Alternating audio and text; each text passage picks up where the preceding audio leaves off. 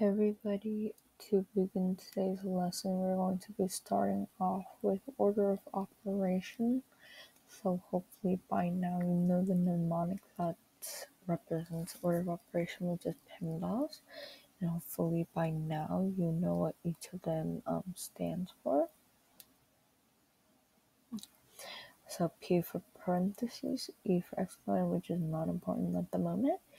And multiplication, do division, addition as subtraction, and remember the rule for between multiplication, division, and subtraction, and addition, you go left to right, but parentheses is always first. And in today's order of operation, we're going to be including some multiplication now. It's all the same process, but just kind of a new concept, which is multiplication. So let's try number one together. So simple. Remember, P is the parentheses, so we're going to be doing the parentheses first. So 3 times 2 is 6. And let me just get a good color. Sorry for that. Okay, so 6. And so now it's 3 plus 6, which is 9. Let's try one more. Let's try something like number 5.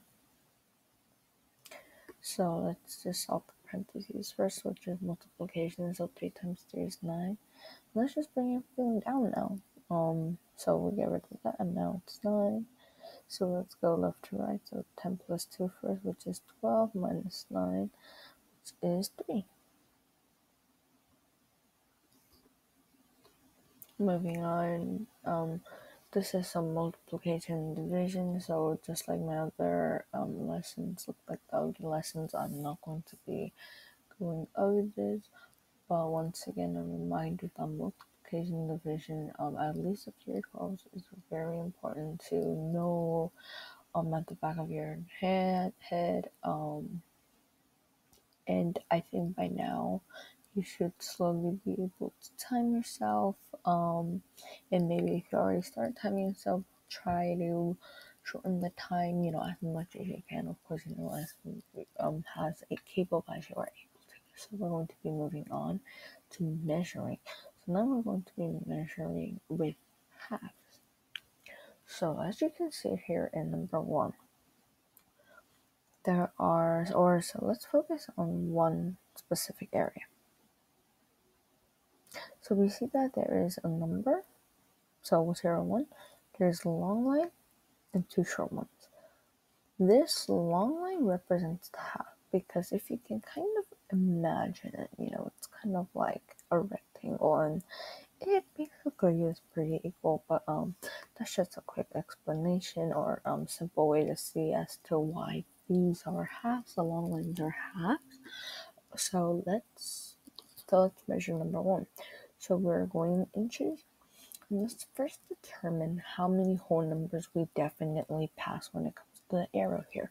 So we definitely pass 1, 2, 3, 4, 5. We definitely pass until 5. And as you can see, this arrow is pointed at the half, the 0.5. And since this 0.5 is between 5 and 6, it hasn't hit 6 yet. So which means that your whole number is 5, but you're also going to get a half between the 5 and 6. So your answer is 5.5 inches.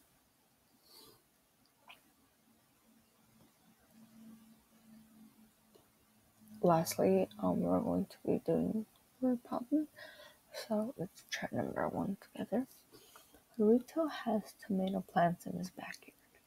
This year, the plants grew 127 tomatoes. The birds had eaten 19 and 23 birds had eaten 19 and 23 tomatoes had been eaten by bugs. He picked the rest. How many tomatoes did Haruto pick? So there are 2 ways to solve this problem, and we're going to try both ways. In the end, it's going to get the same answer.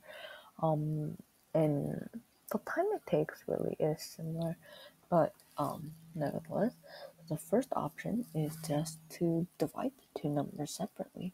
So this is the total. And we're first going to be taking away 19 because birds had eaten tomatoes. So first, 127 minus 19, which if you just kind of align it, you get 8. 108. So 108 tomatoes are left. And now we subtract another 23 tomatoes because it had been ruined by bugs. So to subtract that, and you get a total of 85 tomatoes left.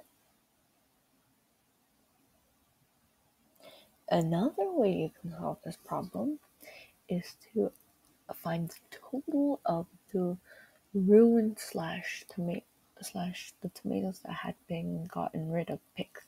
So which is once again the numbers 19 and 23, and that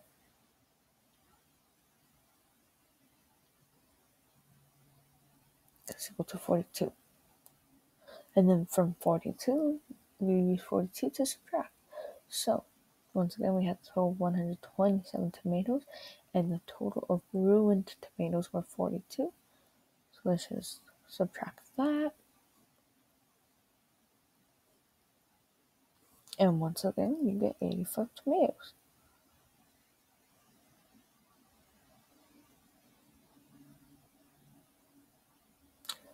So I'm just going to split this up. So you see, you get the same answers. One way maybe is easier for you, and one isn't. But yeah, let's try one more using one method. Let's try number 3. Cole and Bryson went to video game land. Cole won 152 tickets. Bryson won 84 tickets. They want to put their tickets together to get a large toy monkey that costs 300 tickets. How many more tickets do they need? So I want to use the addition method because I think it's a good method to try to utilize as many mathematical operations as possible. So first, let's find out how many tickets the two boys won. So 152 plus 84. And when you calculate that, you get 246. Okay, and now you got the total of one tickets. You're going to subtract it from the total that they need. So they need 300, and you minus whatever they have. And then you get 154 more tickets you need to earn. I hope this all made sense, and thank you for listening.